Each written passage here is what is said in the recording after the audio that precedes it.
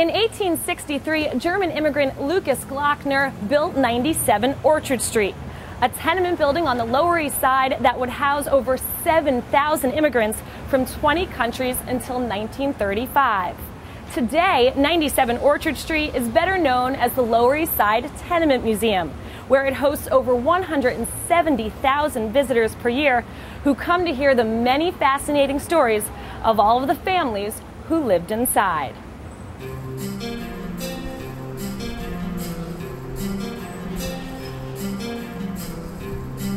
What's significant about this building is that it's the only building in New York City that hasn't been touched since 1900, the inside at least. This building, the stairwell and the whole staircase is completely wood, and that's what makes it not fireproof, and that's why the building was shut. In 1935, the landlord at the time closed the building up.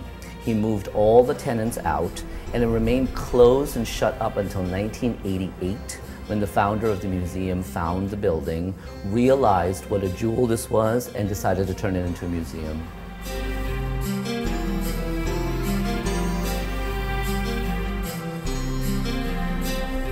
I think people quite often, when they think about going to a historic house museum, which we technically fall into that category, I think they're used to seeing lavish houses. I mean, I know when I go to a historic house, I'm thinking I'm going to see the Vanderbilt mansion or, you know, the Newport mansions. You know, that's what they expect.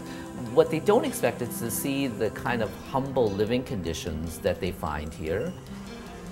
So what we've done is we've done the research, we figured out who actually lived in this building between 1863 when it was built in 1935, and upstairs we've recreated some of those apartments.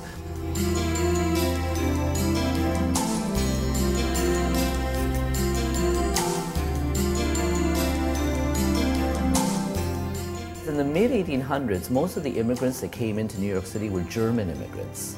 In fact, this neighborhood was called Klein Deutschland, which means Little Germany in German.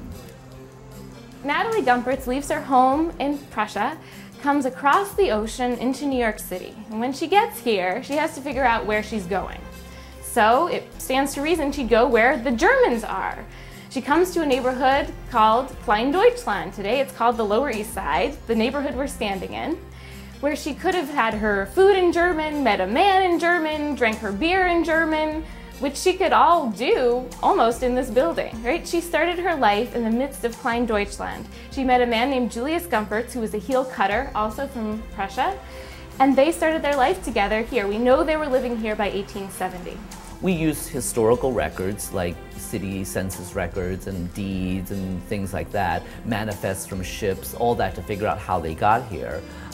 But what we've done subsequently is we've traced their descendants, we've talked to those descendants, we've taken the oral histories, and that's how we figured out what their lives were like when they lived in this building. This is the home of the Baldizzi family, and they were a family who immigrated from Palermo, Sicily in Italy. And this apartment is recreated to the year 1935, and they were one of the last families to live in this building. This is the home of Rosaria and Adolfo Baldizzi, and there are two kids, Johnny and Josephine, who were both born in this country.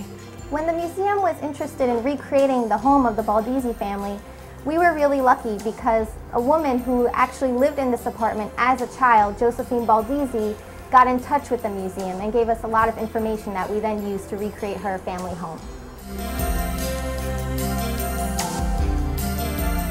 One interesting thing that we learned from Josephine is that this kitchen cabinet that we found in the building was actually built by her father. He was a trained carpenter, and during the Great Depression, he traveled, he walked around the streets of the Lower East Side with his toolbox. And you can think of him kind of as a day laborer of that time. But the market for, kind of wandering the streets with your toolbox is very low in the middle of the Great Depression, as you might imagine. So what is he going to do? He's out of a job a lot. The family has to rely on programs like the programs Franklin Delano Roosevelt created called Home Relief. So just one story I want to share with you about that is what the family got from Home Relief. Something that families still get today is food. Basically, it was food and clothes and money for rent that the Baldizzis relied on to make it through the Great Depression. One thing that Josephine Baldizzi remembers getting a lot of is this. It's a cheese box for Breakstone cheese made here in New York, government issued cheese. And she remembers getting so much of this, in fact, that her mother planted flowers, planted these morning glories that you can see in the window out of these cheese boxes as almost a symbol of hope out of a symbol of despair.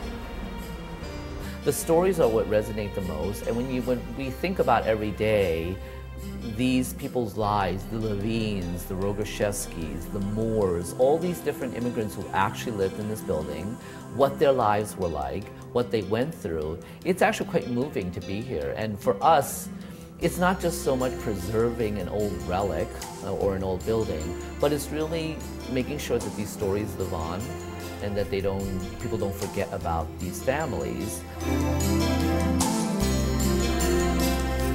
When you step in through the door, you're really experiencing history in a palpable state. You're really walking into a time capsule. These are folks like you and I who come to this country, and let's not forget that everybody's an immigrant in this country, and built lives here, and they built lives for themselves, for their children. They built the industries that came into being in this country, and that's, for me, what's most moving about this building. The Tenement Museum is open 7 days a week except for Thanksgiving, Christmas, and New Year's Day. You can visit the museum online at www.tenement.org. Visitors are encouraged to buy their tickets ahead of time online. Thanks to David, Daria, and Sarah for showing us this amazing building and for sharing such incredible stories.